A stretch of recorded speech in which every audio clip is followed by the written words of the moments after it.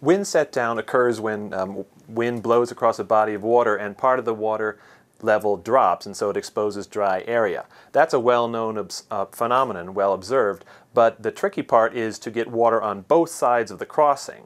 The biblical account describes that there was a wall of water on their left and a wall of water on their right, and the previous researchers have tried to duplicate this kind of thing.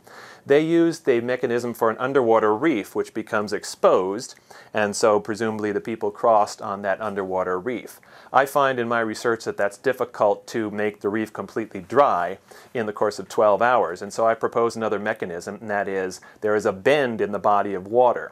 So the water has a bend to it like this. Suppose my hands are the water, and when the wind blows, the water shifts this way and splits at the point of the bend.